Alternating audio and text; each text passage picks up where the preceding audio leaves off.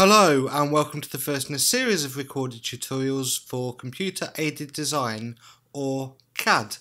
Through these tutorials we are going to cover the key elements, functions and tools you will need to learn in order to be able to create drawings, virtual models and rendered images both during your time designing and realising productions at LIPA and throughout your career. We will be focusing on AutoCAD, which is made by a company called Autodesk. We'll start at the very beginning with things like how to open the application, how to set up your workspace, and start with the basics of drawing lines, shapes and vectors in AutoCAD to create simple line drawings. Then we'll move on to how to set up and add dimensions to your drawings, and from there we'll progress all the way through to drawing in 3D. Creating three-dimensional models and applying textures and materials to them to create rendered objects. We'll also cover how to create and design page layouts for printing your drawings or exporting them as PDFs, and how to export your model drawings so that we can then work on them further to produce fully lit rendered virtual model boxes. Now you have full access in LIPA, but if you'd like to download your own version then you can use the links below this video. AutoCAD allows students to sign up and download a full working educational version of their software. All you need to do is sign up, create an account, and you'll be able to have access to the software download links. There are two different web pages depending if you are a PC or a Mac user, so make sure you get the correct version. Before we launch into the application and have a look, I just want to spend a couple of moments discussing why we use computer aided design and talk about the software. AutoCAD is an industry standard software package used in our field of work for technical theatre drawings.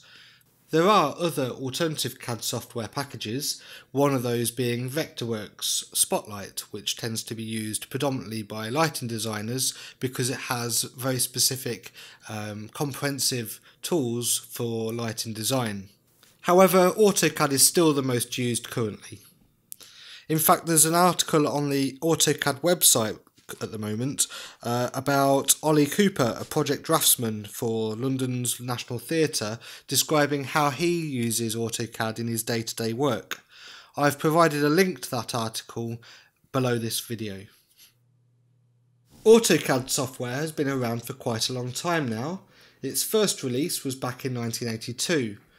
Back then there was no such thing as Mac or Windows operating system, and so it used to run in DOS on computers with monochrome screens, usually black background with white, orange, sometimes green text.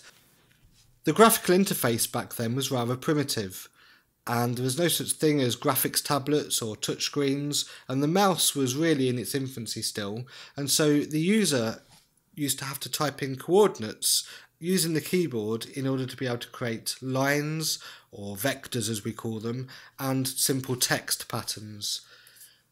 Here's a video of version 2 actually in use in 1986 to give you an idea of what that would look like. Once the Microsoft Windows operating system had been fully developed, first as Windows 3.1 and then Windows 95, AutoCAD was developed to run on this platform. AutoCAD has been developed throughout the years through annual updates, and in 2009 it was the first version to integrate the new ribbon menu that you might be familiar with in the Microsoft Office packages. The ribbon has been developed further than the Microsoft version actually and allows the user to fully customise the tool layout. Previous versions used a layout now called AutoCAD Classic, which used the familiar File, Edit and Help menus that were drop downs at the top of the screen. So this all leads to me telling you that one of the most important things to know about AutoCAD is that they never take away old functionality in their upgrades. So if they bring out a new tool or enhance one of the existing methods of doing something, they will never take away the old way of being able to do that function. So that means that once you learn how to do something in AutoCAD, you will always be able to do it that way. So throughout these sessions, I will probably show you a couple of ways of producing the same outcome, and really it's down to you to learn which method you prefer. In AutoCAD, there's pretty much always a shortcut to a tool that you can actually click an icon for. Okay, so what are the advantages of producing technical drawings in CAD? Why are we asking you to learn computer-aided design rather than stick to pen and paper? Well, one of the most important advantages that it provides is the ability to change and adapt drawings very quickly. By drawing on a computer, you have all the advantages that software applications provide, such as the ability to undo and redo, the ability to select parts of your drawing and replicate them. And there's a rather good rule in AutoCAD, which is once you draw an object, you never need to draw it again. With the ability to copy and paste and duplicate, there's never a reason to draw anything twice. You can also harness the computer's processing capabilities to calculate the maths and trigonometry involved in drawing your work. AutoCAD has built-in protractors, set squares and guides in order to be able to create straight lines, so that makes it a very efficient way of drawing. You also don't need to worry about drawing to scale. You'll be pleased to know we draw everything in a 1:1 scale on screen. So if something is 9,000mm in real life, then that's exactly what we draw it as on the screen. It's only when we come to print or create layouts for exporting to PDF that we need to consider how we want to scale our work. Absolute accuracy can be maintained, and dimensioning is almost automatic. In fact, it's a two-step process. You create a dimension style, and then you basically click on the lines and it will automatically create a dimension. So that's a really fast way of working. Both 2- and 3-dimensional drawings can be produced, allowing you to create virtual walkthroughs and images to convey your ideas and intentions. In fact, it's probably worth pointing out that you don't need to start drawing in 3 dimensions from the outset. You can actually create 3-dimensional drawings from 2D drawings. Another big advantage to drawing with pen and paper is that parts of drawings can be saved and used in other drawings. And once your drawing is saved as a file, it can be emailed and distributed quickly to clients.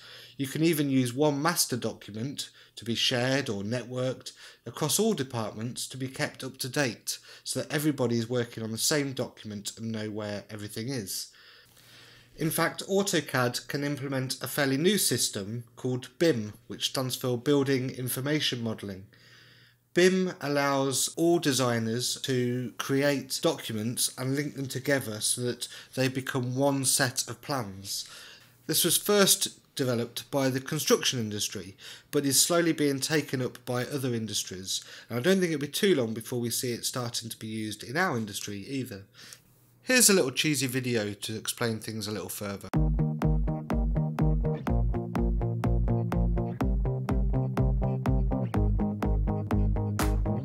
First, there was pencil and paper. Then came the lines, arcs, and circles of CAD, which transformed labor-intensive drafting into efficient electronic documentation. And then CAD went 3D. And now it's all about BIM. What is BIM? BIM is an intelligent, model-based process for planning, designing, building, and managing buildings and infrastructure. BIM creates more than just digital 2D or 3D models. BIM models use objects that have intelligence, geometry, and data. If a model element is changed, BIM software coordinates the change in all views that display that element, because they are all views of the same underlying information. Architects, structural engineers, contractors can work more collaboratively, accessing and updating the design, and the information is captured in the model and remains consistent and coordinated. But what makes BIM really exciting is what you can do with all that information in the model. The power of BIM lies in the information. At any point in the life cycle of the project, the information is there, accurate to help reduce time-consuming errors and rework, accessible from virtually anywhere at any time by all the project stakeholders, and actionable to help inform your decision-making with simulation and analysis. BIM helps everyone working on a project to coordinate and communicate seamlessly. With all project team members working on the same building information model, knowledge transfer is streamlined. This leads to improved accuracy and reduced rework. BIM helps to convey design intent from the office to the field, reducing change orders and field coordination problems. BIM solutions from Autodesk form a comprehensive portfolio of tools that help you capture more value for every phase of your work. So hopefully you can see that this could be really useful for our industry. It could, for example, allow us to draw up the set for a theatre piece, and once you've put the mask in and the lighting bars and the set pieces into the system, you could start to see where overlaps or problems could arise. Okay, so let's talk about the disadvantages of using CAD then. There are a few, and I guess the main one is that you can lose work through technical failure. If your computer crashes or the power goes off, you can lose a lot of work quite quickly. And so what you need to get into the habit of doing is saving your work periodically. AutoCAD has a really good autosave function, but on the Lipper computers especially, those temporary saved files are very hard to retrieve because they get buried in the midst of the Lipper servers. And so it's important to try and remember Control-S to try and save your work as often as you can. You will find, especially if you start to enjoy CAD, as I do, that you can lose hours when you start to draw just by messing around and playing around with the minutiae details of your drawing. And it's very important to just save that as often as you can, so that if anything untoward did happen, you haven't lost a lot of work.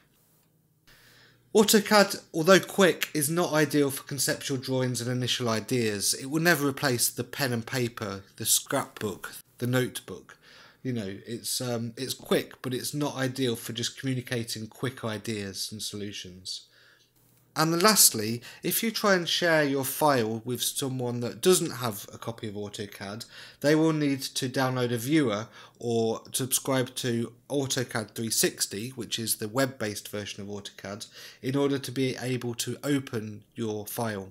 So if you want to share your document with someone and you're not sure whether they've got AutoCAD installed on their machine, it's probably best to save it or export it as a PDF first, so that you can then send them a copy of that.